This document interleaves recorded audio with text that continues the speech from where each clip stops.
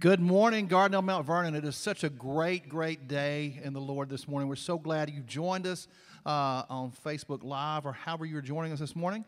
We want to wish all the mothers a very happy Mother's Day, whether it is biological or where you're the spiritual mother of someone, which is very important too. We thank you so much for your investment in the lives of all of your children, and we appreciate you more than you will ever know. We ask now that you'll join us in worship as we begin this service today, and looking forward to the day when we're all back together. Thank you so much for the flat people you've sent our way. If you haven't done a flat person, you still have a couple of weeks to get one in. If you haven't done it yet, we'd love to fill the seats in this auditorium with flat people for right now. So please send someone and have them sit in the pews with us. We'd love to have it. Let's pray and we'll begin our service. Holy God, our Father, we're excited today about you. Father, we thank you so much for the sacrifice you made for us. We can have life and have it more abundantly. Father, we thank you for our church. We thank you for the people that make up our church. And Father, we thank you for the resources that you have given us so that we can continue to worship together, whether it's in person or online. Father, you've given us those resources. We thank you so much for those who are joining us. And Father, we praise you for the wonderful reception that has been given. Now, Father, as we begin this service, we ask your blessings on Brother Steve as he prepares to bring the message, on the group as we sing and lead in worship. Father, help us to understand and know that we are your instruments, we are your servants, and we're here to praise and worship you so that our congregation may do the same. Forgive us where we fail you, and may we have a wonderful day in you. And Father, thank you for all our mothers. Amen.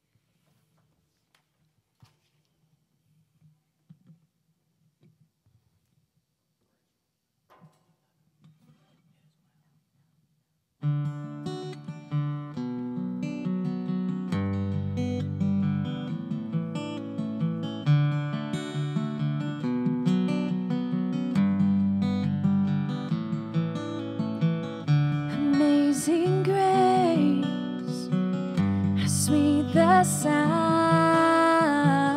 amazing love, now flowing down from hands and feet that were nailed to the tree. His grace flows down and covers me.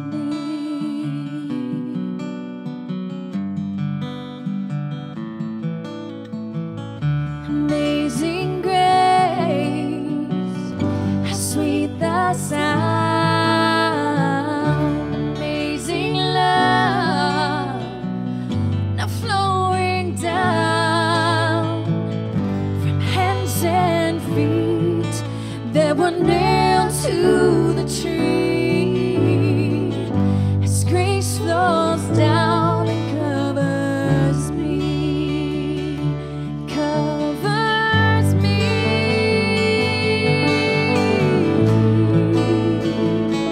It covers me.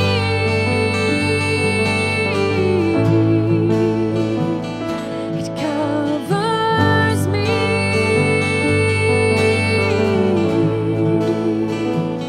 And covers me.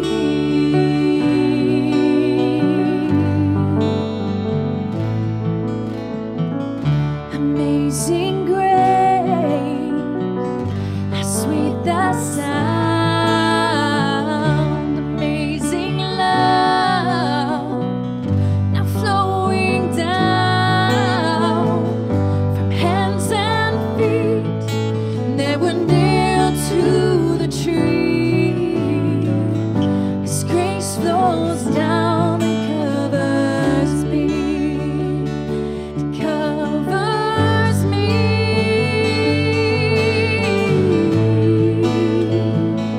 It covers me.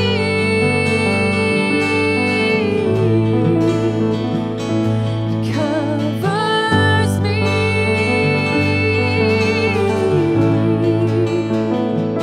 It covers me.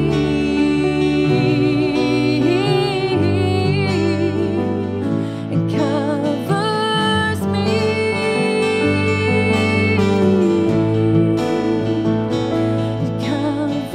covers me.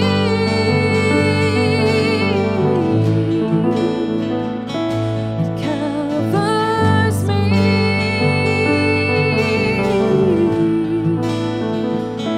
And covers me.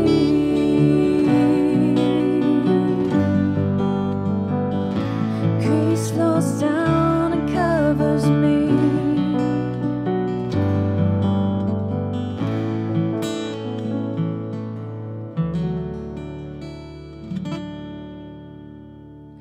The next song we're going to sing is, it's called It Is Well. I'm sorry, I'm going to get a little upset.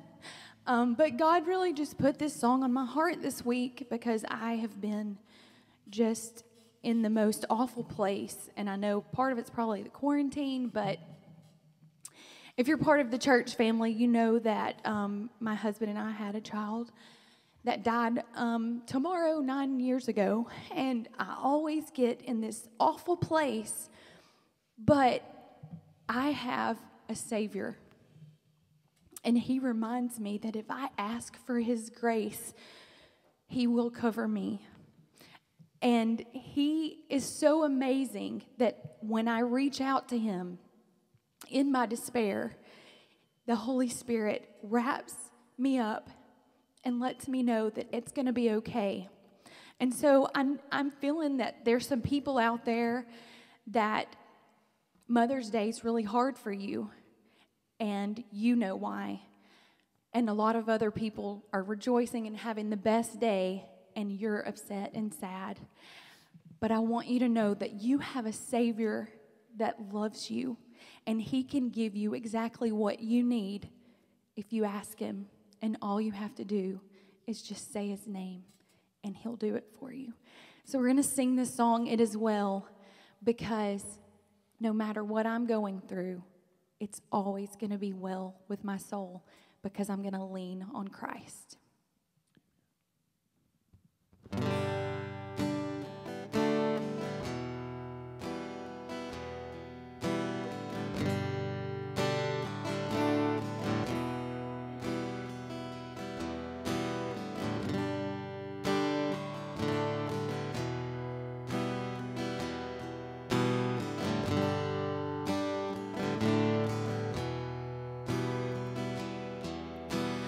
grandeur of this quaint before, moved by the sound of his voice,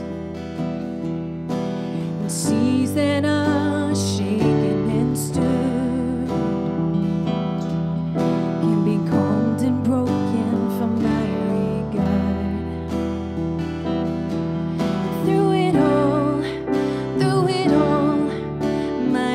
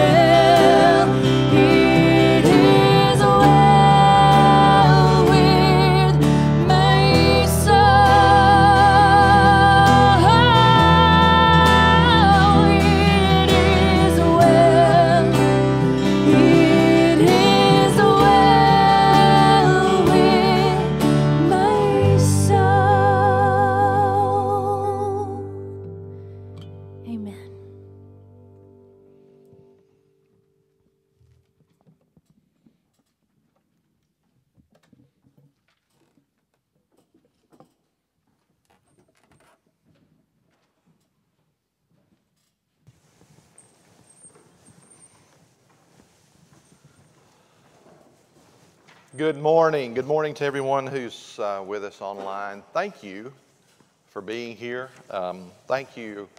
I shared the live feed on my phone a minute ago, and I sure do appreciate all the wonderful comments. Keep commenting. Let us know you're here. Let us know you're worshiping with us. We've had so many people visiting us online through worship. It's very humbling to look at the number of people. So thank you. Happy Mother's Day to all of you, biological and spiritual mothers, to all of the ladies, the women, and the girls who bless our lives. It's a hard Mother's Day, I know, because we are basically in exile, wandering in the wilderness right now. And so thank you for who you are. If you're with us, go to gmvumc.org. And go to the drop-down menu, go to Connect, and fill out a connection card. Share your prayer requests. Also, if you're able, please go on gmvumc.org and go to the drop-down menu and go to Give, and you can give your tithes and offerings. Thank you for your financial faithfulness. Thank you for driving by the church and dropping those envelopes in the mailbox. Thank you for being a part of the kingdom of God. We appreciate that. Let's pause for a moment and let's pray. Lord Jesus, we thank you so much for the technology that allows us to be together in this way. Lord, as your church and as your people, we pray each and every day that you give us strength, that you reinvigorate our hope, and that, God, you're with us each and every day through the power of the Holy Spirit to lead us through the wilderness into the promised land. Lord, for the ability to give, we are thankful. For the blessings you show us, we are thankful. For our family, God, we are thankful. For your holy church, Lord, we are thankful. As thankful people with thankful hearts, God, we pray that you hear this prayer as we give. Lord, I thank you for those who give and for those who give sacrificially. Bless this offering, Lord. Let it be used for the upbuilding of your kingdom. Let it be used to bring others into your kingdom. In the name of the Father, the Son, and the Holy Spirit, we pray. Amen.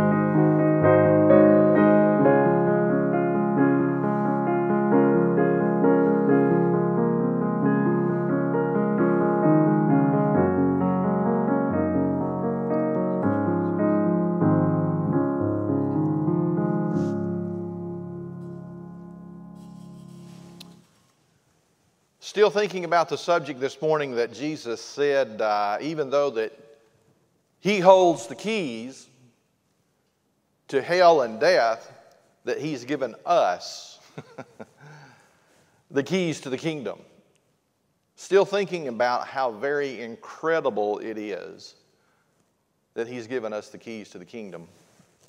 Matthew 16 and 19, let's remind ourselves of this verse.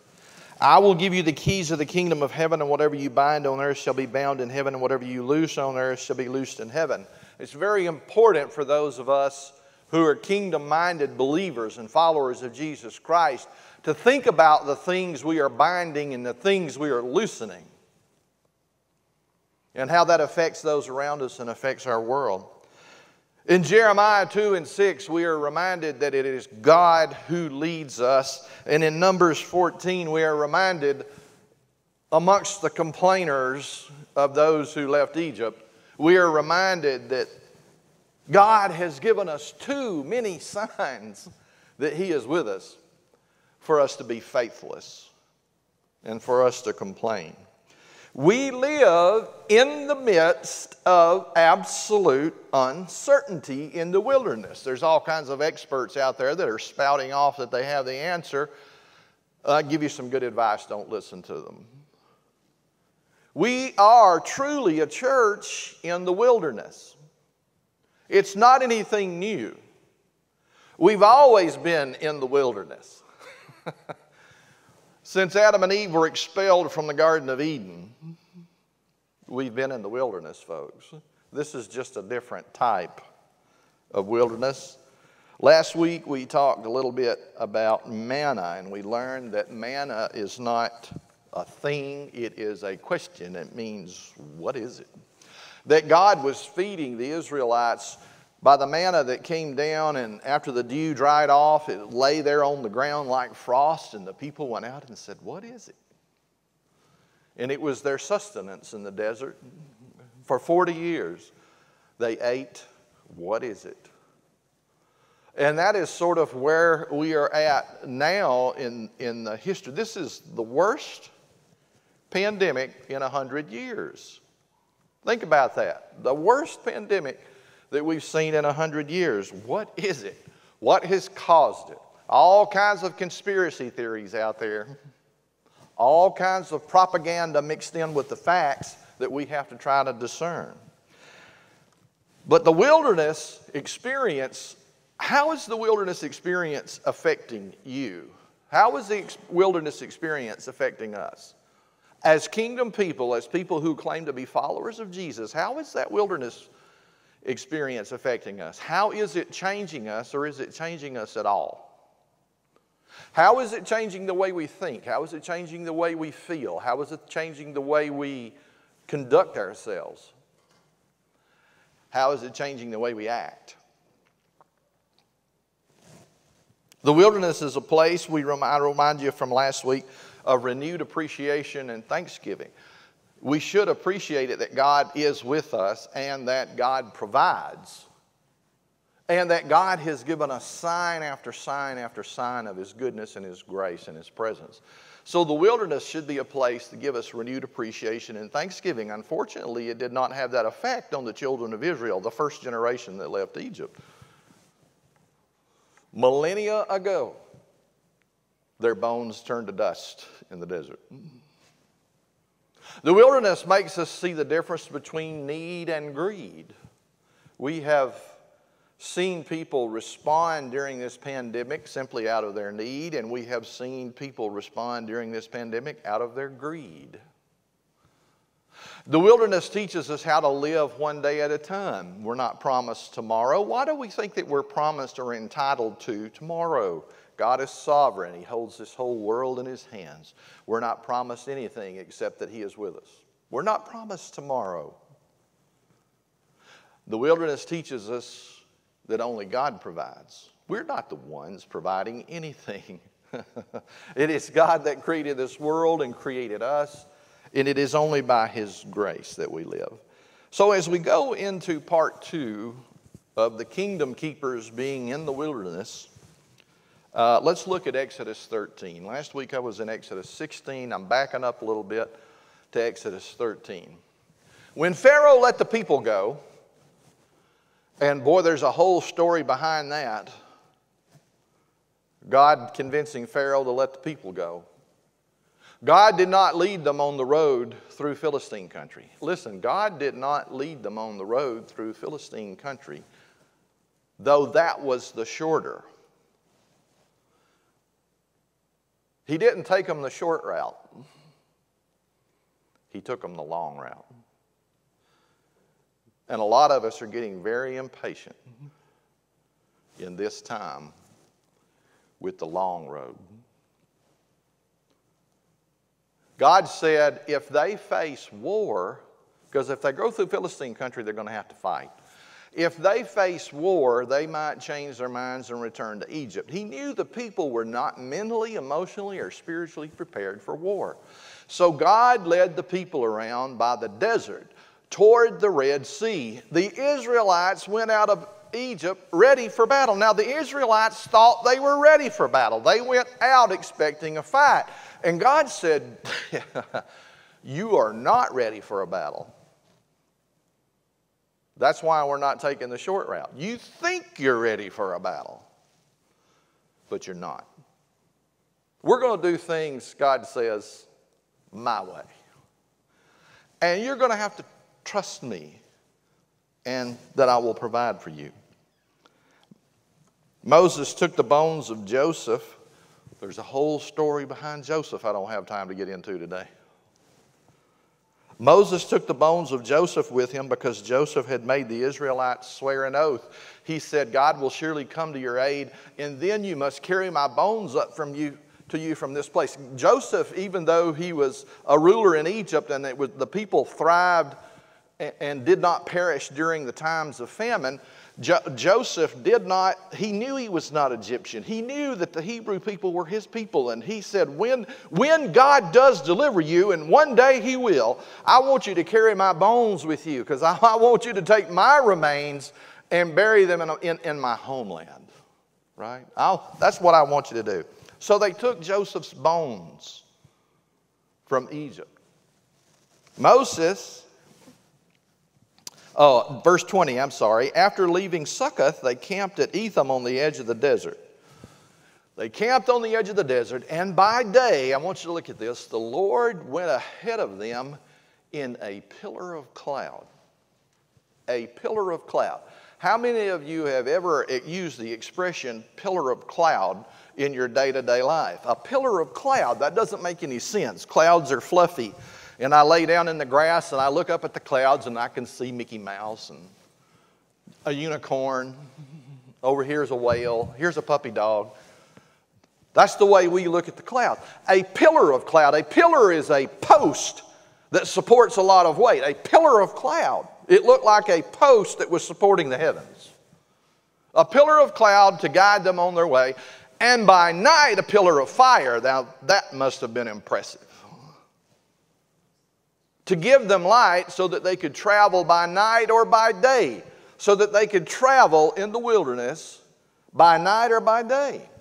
In the daytime they saw the cloud. In the nighttime they saw the fire. It gave them light. Neither the pillar of cloud by day nor the pillar of fire by night left its place in front of the people. The word of God for the people of God. Thanks be to God. When the kingdom keepers are in the wilderness, let's think about clarity in the clouds this morning. So whoever you're with at home, just look at them and say, what do you see in the clouds? What do you see in the clouds? The primary guidance system, God didn't give them a GPS, didn't give them Google Maps.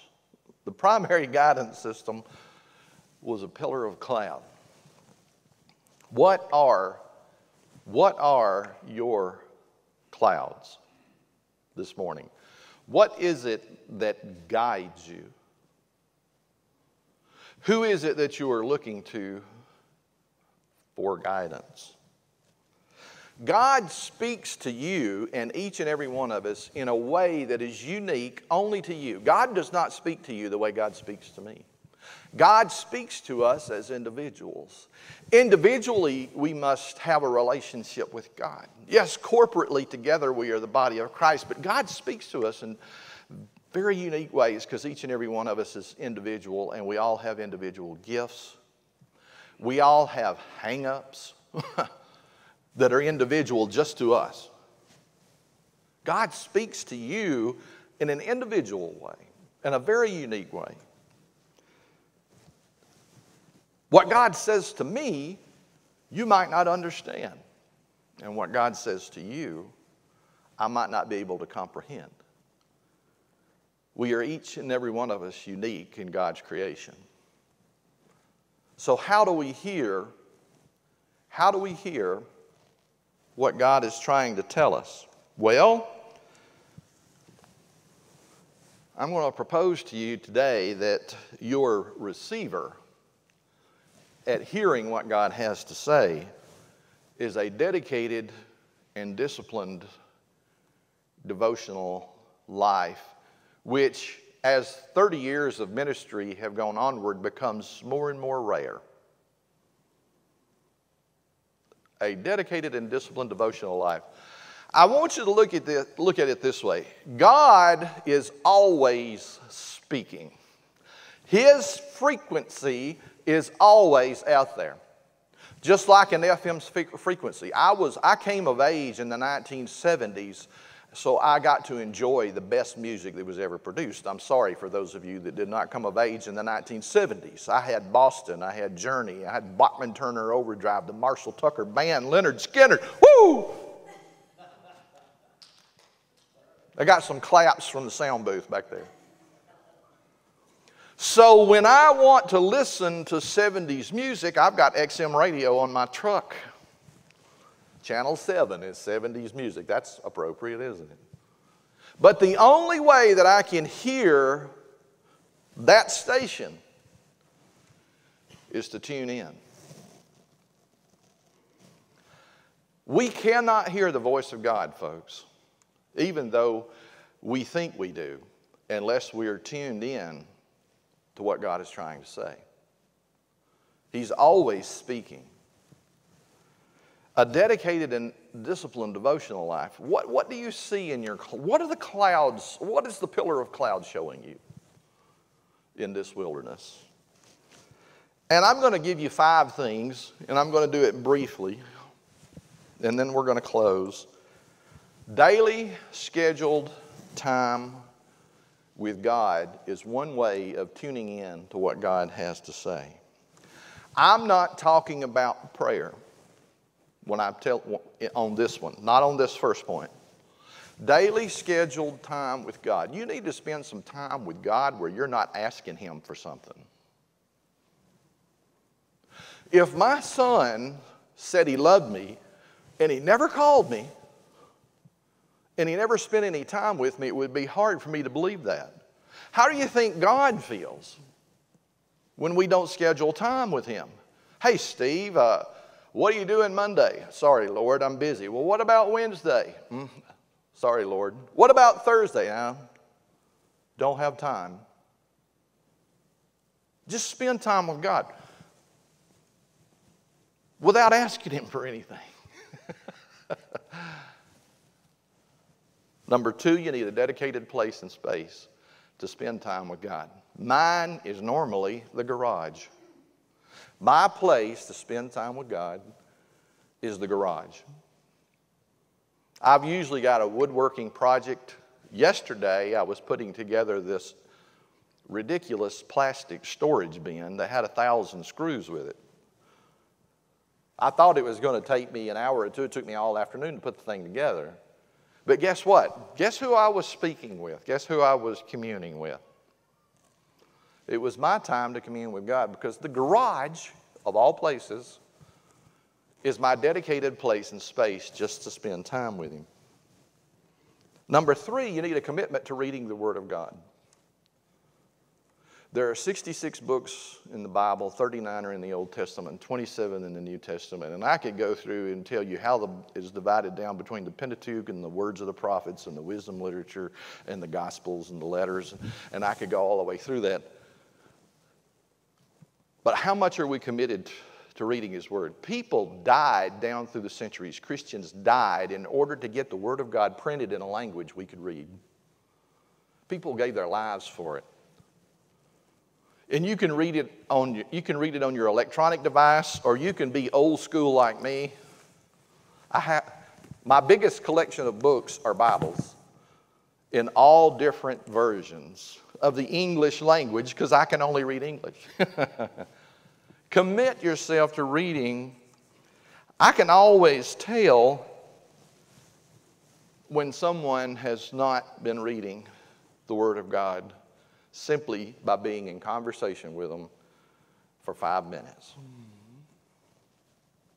Because there are some things, listen, a commitment to reading the Word of God will teach you a couple of things. It will teach you the vocabulary and the language of God. Reading the Bible will teach you God's language and God's vocabulary and the words that God's use. I use expressions all the time that are biblical references, and people look at me with a confused look because they don't understand the reference. If you say, I've been in this Sunday school class since Moses was a baby, some people look at you. Moses was a baby a long time ago. That's what that means. Amen. If you're with that coworker or that family member, you know, that irritating brother-in-law that you have. I'm trying to be funny and I'm failing. I'm sorry. If you're dealing with that and the temptation and the thought comes into your mind, I'm going to cuss him out. Let me share something with you. That is not God's language and it's not God's vocabulary, and you didn't learn that by reading the Bible. Okay? I had a woman come to me and wanted me to pray to her one time that this particular man would be her husband. She was already married. She'd already been married for years, but she wanted another fella, and I'm like, I don't think you know the language and vocabulary of God. You know, I don't think you know that. Number 4, a committed daily prayer life. Yes, you need to spend time with God without asking Him for anything, but you also need to ask Him for some things. Ask Him for wisdom. Ask Him for knowledge. Ask Him for patience. Ask Him for purity of heart and life. Ask Him to help you love more. Ask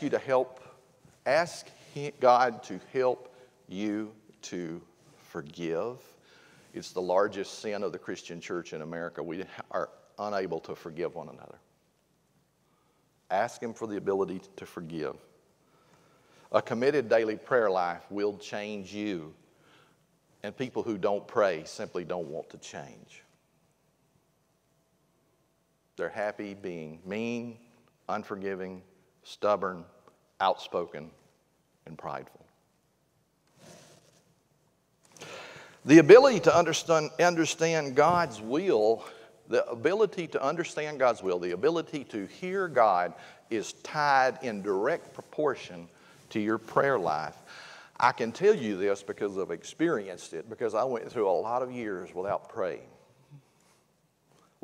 like I should, with poor, petty prayers. The ability to understand God's will is in direct proportion to your prayer life. God doesn't just want to hear a 911 emergency prayer. He wants you to make it a habit. And just like you need a space and a place to spend time with God, you need a place and a space that will be your war room. Have you seen the movie? That will be your war room. Number 5, you need an open and obedient heart. This one's the most important. As I stand here today, I had a sudden realization when I look back through some records, because, you know, during this time it's been a good time for Donna Joe to help me clean out and organize my files and organize my office and do some things that I normally don't have time for. And I discovered that today I'm preaching to you, in the short time I have been here, my 144th sermon. Boy, that's a biblical number. 12 tribes of Israel times 12 apostles, 144. Isn't that a great biblical number? My 144th sermon. So what I'm about to say to you, if you've never listened to anything else I've said before, I hope you'll listen to this. I'm going to start by telling you about the Old Farmer's Almanac. The Old Farmer's Almanac was first produced in 1792, 228 years ago. There was a man named Robert B. Thomas who wrote it, and it was in competition with lots of other farmers' almanacs at the time. It contained some folklore. It contained some zodiac stuff. So it did contain some superstition. But what it also contained was an amazing amount of scientific observation. to give farmers a time when they should plant their particular crops. For 228 years, the Old Farmer's Almanac has had an 80% success rate in predicting the weather. Is that not amazing? Farmers started taking, when it gained popularity, farmers would take the Old Farmer's Almanac, which was just, it's always been printed in newspaper quality paper, not magazine quality. And they would take it, and up in the corner of where it was, they would take a nail and they would drive it on a post in the barn.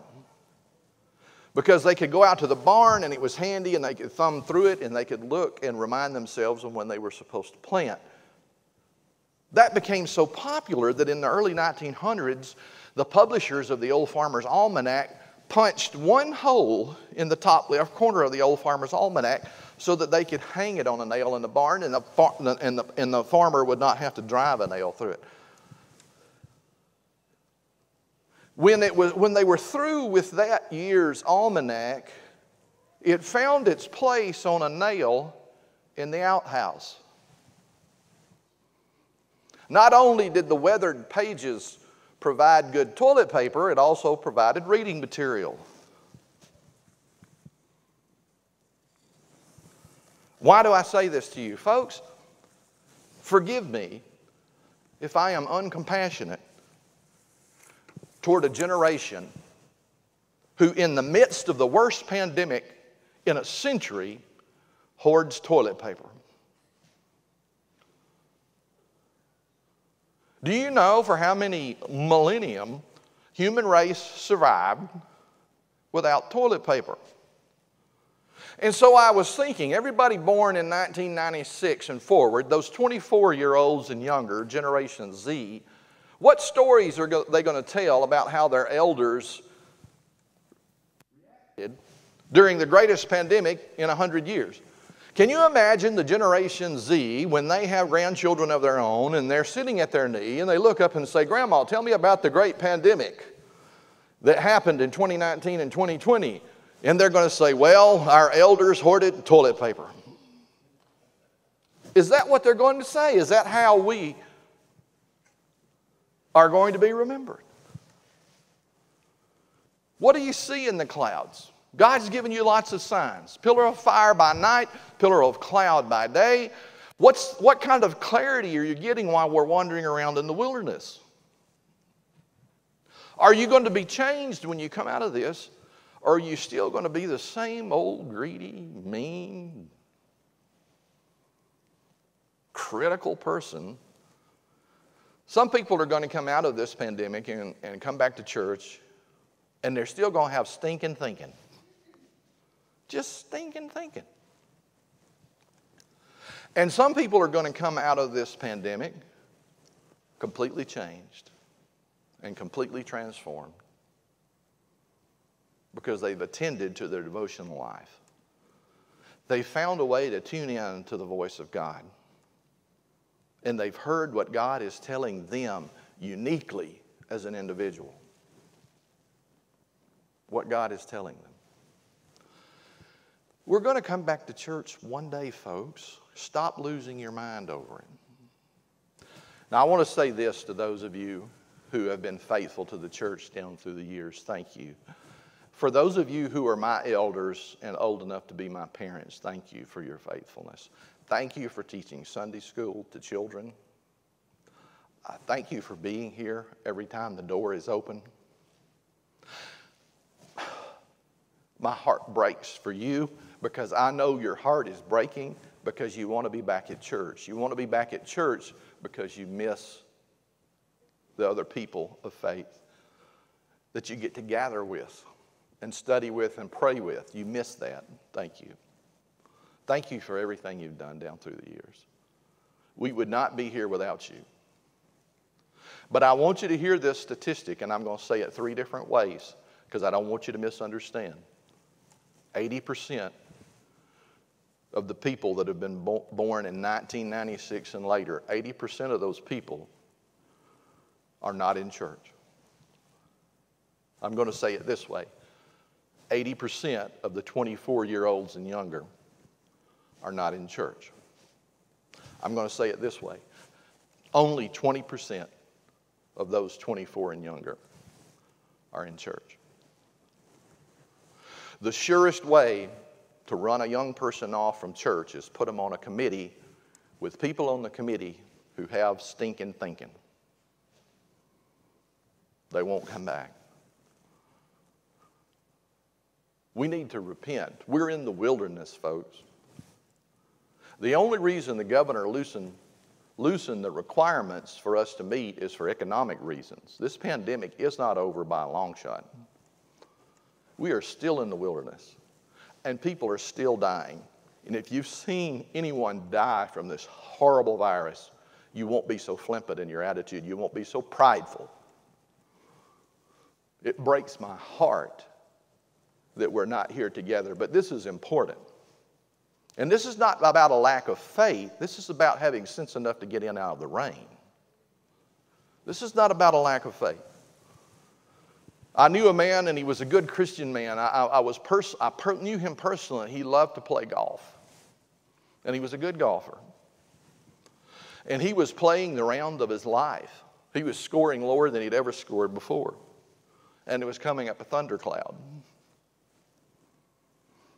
And he said, "Oh, I'm going to be fine. I have faith that God's going to take care of me." And on the 16th hole, he was struck by lightning. Afterwards, and listen, it was a hard, long recovery.